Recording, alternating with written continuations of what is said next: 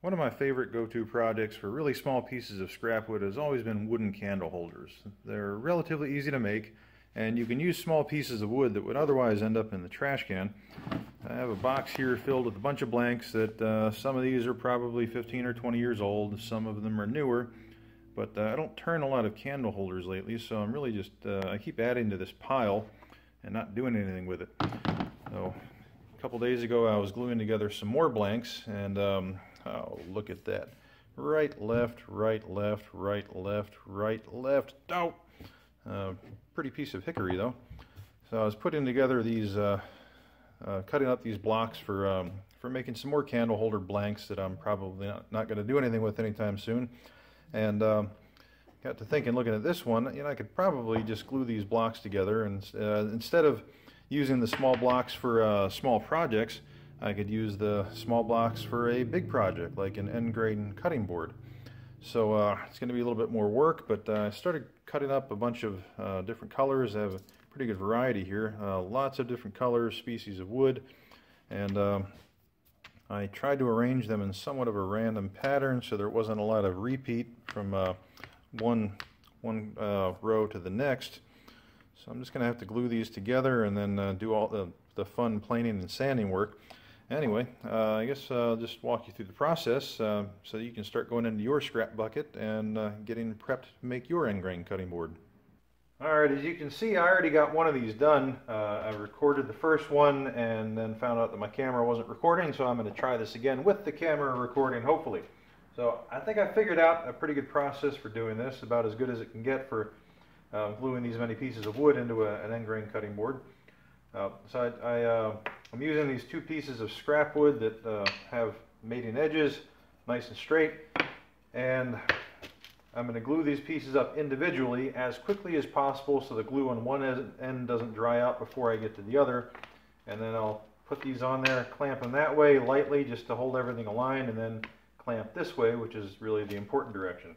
The easiest way to get the glue on there is with a roller, and it's just a glue roller, and then I put some of the glue on a piece of melamine because it won't stick to the melamine, it's easy to clean off, and then I roll it out, and that'll give me a nice large applicator so I can do a bunch of pieces at once before I have to reapply glue. That looks just about right there, so I'm going to start at this end, and the first one I'll put glue on one side just like that, gives me a nice even coating. And I'm double siding these because I want to make sure that there's plenty of glue on there. I don't want to have any gaps. So the next one I double side it, so I got it on both sides, and then I just keep going down the line just like that. And I'm taking a look at each one of these just to make sure that I do have reasonably even coverage. If not, then I would add a little bit more. But as long as there are no major voids, when I clamp everything together, the glue should spread out and give me good coverage. So far, these all look really, really even. Right, there we go. I'm going to put these little spacer blocks on here just to elevate this thing slightly. Just gets it more aligned with the center for clamping. And the second one, there we go. And I'll throw a few clamps on here just to again, this is not really to, I'm not clamping anything here. All I'm doing is holding it together so that the pieces don't shift when I start to put pressure on the length. Laying them down sideways because I need the room. And I'll put one in the middle. Yeah, that way. That should give me enough room. I don't want to clamp too much this way because I need these to move lengthwise. Where's my clamp? Alright, now I just try to get this thing as close to centered as possible because I want it to apply even pressure. Even though I'm clamping in from the sides, it could still move up or down. So having this clamp aligned in the center is pretty important. And then I just give it enough pressure to see the glue start to squeeze out. Make sure that nothing is moving too much. If it is, then I just push it back into place while I still can. I have about 30 seconds of time before before it starts to become tacky and the wood doesn't want to move around anymore. And once that happens, that's actually a good thing, because that means that I can pull the clamps off the side and get these guide boards off of there before everything completely sticks. I just want to make sure that it's all sitting flat on this piece of MDF I have as the base. It actually feels pretty even. You can see that this one turned out pretty well. Good glue squeeze out, just enough, not too much. This seems to be a very good method of applying to small blocks like this. A little bit of unevenness, but that's going to come out later in the jointer, or you could do it with a hand plane. So that's it. The second one's glued up, and I'm going to have to leave the side clamps on for probably 5 minutes or so. Just until everything this way isn't sliding around anymore. And while I'm waiting for that, I can start cleaning up my my glue off my MDF. A little bit of wasted glue there, but that's okay. I'd rather waste a little bit of glue than a lot of scrap wood.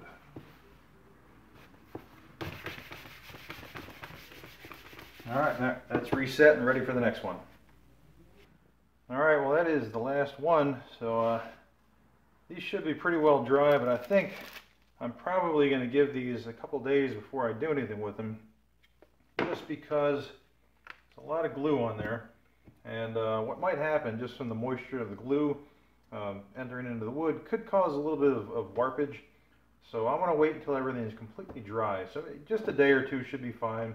That way I know everything's cured, and then I can come along with the jointer and clean up the edges so I can glue all of these together. Alright, so now that everything's had a couple days to dry, I'm just going to run these through the jointer to clean up that edge. I'm not doing the end grain on this pass, I'm doing the edge grain so that I can glue everything together again. And I'm going to go really slowly so that I don't tear out a lot of wood. And I'm also going to use a stop block as I push it through, again, so that I don't tear out wood on the back side.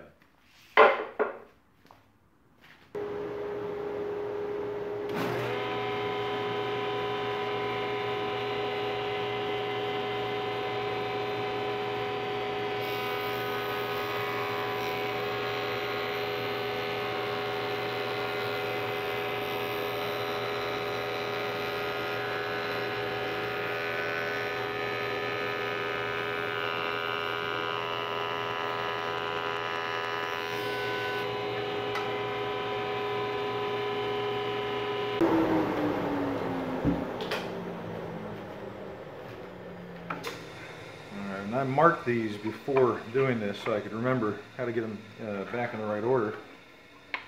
And that looks about right. So it looks like I have four nice tight joints there. That should glue up very nicely. And then of course I'll have to clean up the top later, but this will just get me through the next step. Alright, so it's back to the old gluing board. I just need to put glue on all of the mating edges, clamp it up, and then let it sit for another day or so.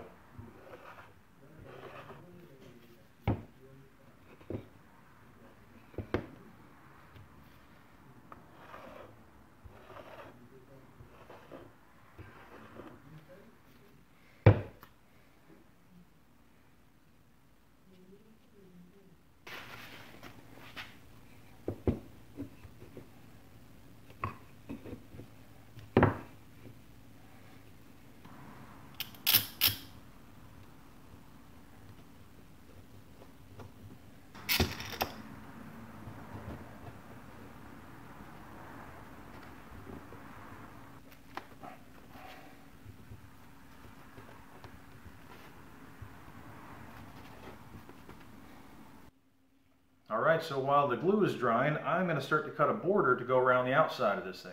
Even though it's really cool with the random wood on the inside, I think it'll look a little bit nicer with a consistent color wrapped around the outside. So for an unnecessary touch of elegance, I decided that I'm going to use this piece of highly figured bird's eye maple. And I have not seen many pieces of bird's eye maple with that much figure, so this is just a really cool piece of wood. And in case you're wondering, why would you put unnecessary elegance in a cutting board? it's because there's no other kind of elegance. So I'm going to do what I'm going to do, and I'm going to have fun with it.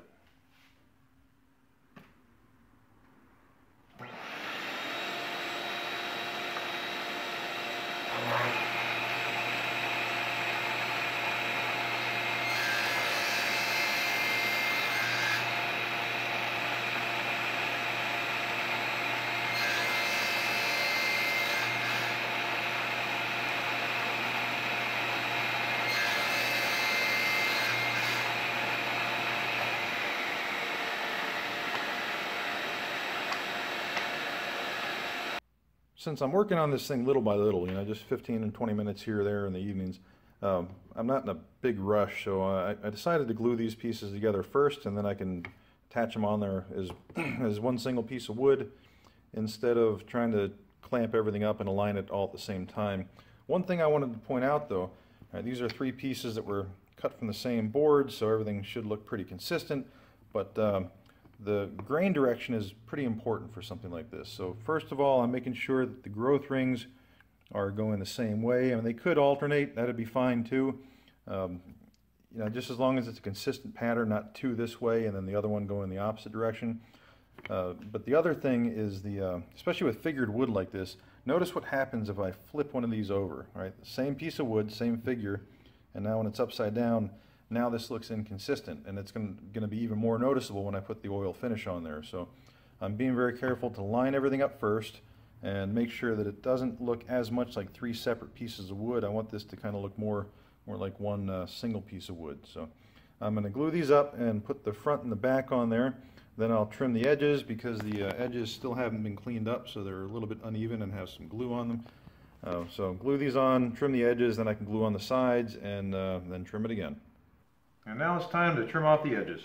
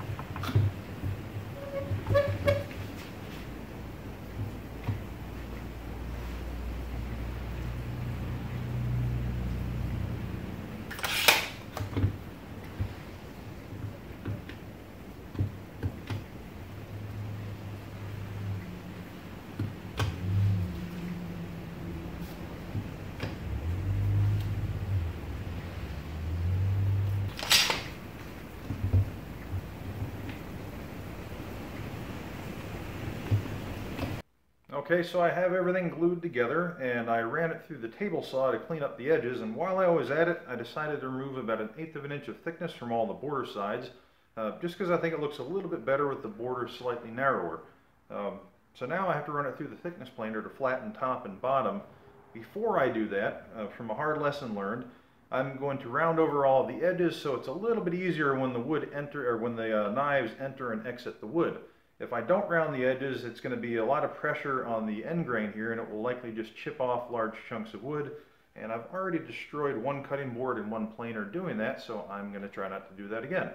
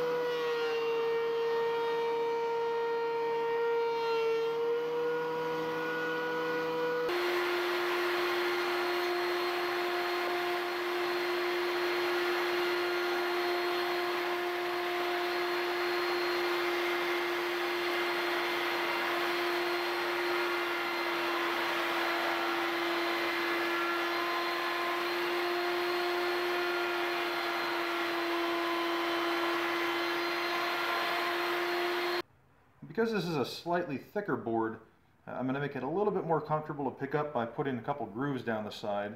And I don't like using those rubber feet on the bottom. I don't know why, I just haven't gotten used to it. I like it. That way you can flip the board over and it's still the same on either side because it's an end grain board. So I'm using this bowl bottom bit here, and I already have some stop blocks set up. All I'm going to do is start with a very shallow cut and drop the board down, move it over, take it out, and raise the bit until I get to the correct depth.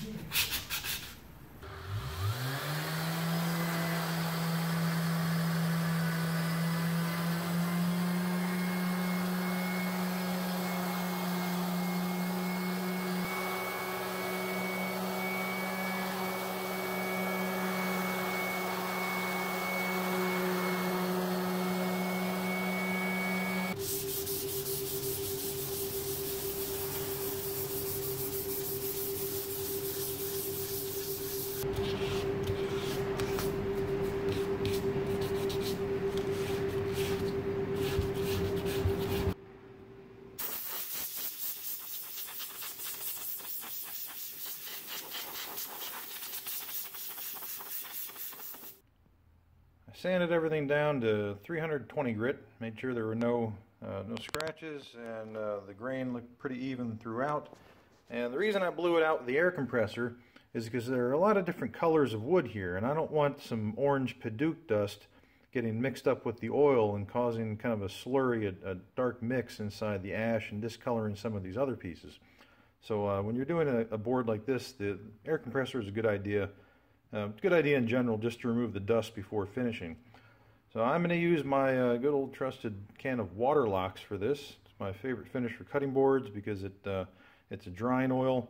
And something important with this board, you'll notice that there are a lot of different grain patterns. The grain runs in different directions on a lot of these pieces, and there are also several different densities of wood. And what's going to happen when this thing gets wet is this piece is going to want to expand that way, this piece will want to expand that way, and so on and so forth, and it can actually cause a nice board like this to crack. So I use a penetrating oil finish that's going to harden inside the wood, so that will stabilize the wood fibers, whereas if I were to use like mineral oil or something, eventually, no matter how deeply it's soaked in, that mineral oil would get washed out, and then the wood would start to expand and contract in all different directions and cause this board to crack. I definitely don't want that to happen. And as long as I have the cutting board or the can of mineral water locks, one more time, open. I went on a cutting board spree this weekend and put a couple other ones together, so I'm just going to finish everything at once. And I'm even putting a coated finish on my ET cutting board, which I'm really excited for. I still have to come back later and fill in some of the cracks, but I want to get the oil on there first, just so that the whatever filler I decide to use doesn't discolor any of the areas around the cracks. So I'm going to make sure that I put a sealer coat on it first, penetrate the wood, and then I'll figure out what I can do with those cracks and put a finish coat of oil on there later. So this is the most rewarding part of the job. After the pain of sanding is over, we get to see what this thing is going to look like in the end.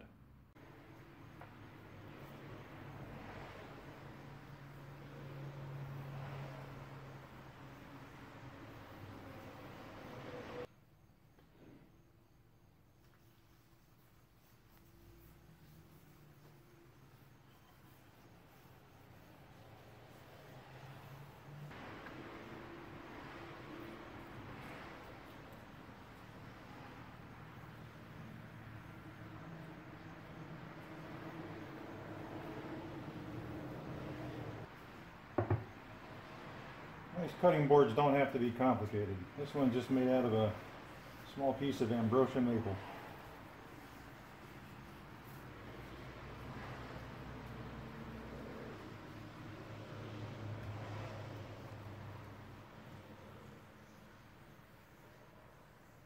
Oh man, look how fast that's soaking up that oil.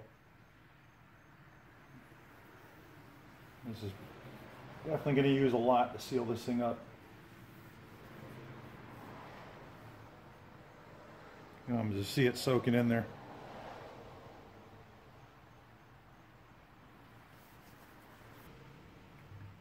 I'm going to leave the top of this soaking wet because I want it to soak in as deeply as it possibly can. I want to keep going until it won't soak up anymore. So I know that the fibers all the way in the center of this board have absorbed oil, so that when it gets put in water, the oil is already occupying the space and the fibers that the water would otherwise occupy, because oil will not make the wood swell.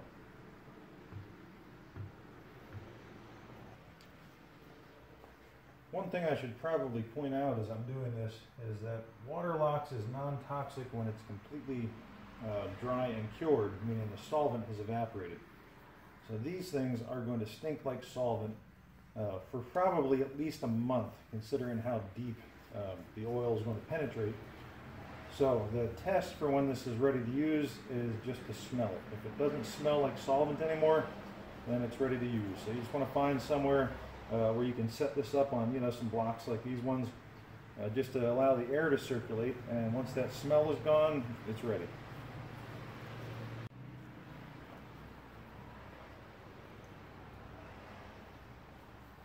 And speaking of Dane bramage, if you're going to do this with a solvent-based finish, make sure that you either have a respirator or an open door so you get plenty of ventilation. This is not the kind of stuff that you want to breathe for long periods of time. I'm using the open door approach. Ideally, I would have a respirator and an open door, but for whatever reason, I just have not gotten around to buying one yet. I just got a dust collection system last year, so I'm, stepping up my lung safety. But it's something to keep in mind. Make open door is an absolute minimum. If you don't have any kind of clean air coming into your shop while you're doing this, you're going to get a little bit dizzy and probably cause yourself some damage. Yeah, I probably need to get a respirator. At this point, I've gone over all of these probably at least 7 or 8 times. And they're starting to absorb less oil, so I'm getting close to the point where I think I can stop. Once it doesn't absorb any more oil, it's good enough, and one coat is, from my experience, sufficient. As long as it's soaked in deep enough, it's going to stabilize those wood fibers and keep the wood looking great for a long time. The other advantage of only doing one coat is that if you put on more than one, you're going to start to build up a gloss on the surface. And you don't really want that. You want to have a nice lively wood color like that, but without all the gloss. At this point, I've probably gone over each one of these about 10 times, and they're really not absorbing much more oil. And that's the point that I wanted to get to. So I'm going to give it one more and let it soak in for a while, and then come back and wipe everything off. I've already done the first pass to wipe off the excess oil. One important thing I want to point out is that after you put this much oil into a wooden project, even after you wipe off the oil that's on the surface, it's going to continue to squeeze it out through the pores for maybe an hour or two until it really sets up on the inside. So you want to be careful to keep working at it and periodically checking. I mean, you're committed for an hour or two now until all of those little spots stop pushing through, because if you don't catch them now, they're going to dry like that, and you're going to have shiny spots on your board that are going to be tricky to get rid of. So keep checking on it. Come out to the garage once in a while, rub off any shiny spots. If you can't get rid of them, you can put a few drops of mineral spirits on a rag, and that should help. But just good aggressive scrubbing with a clean rag should also do the trick.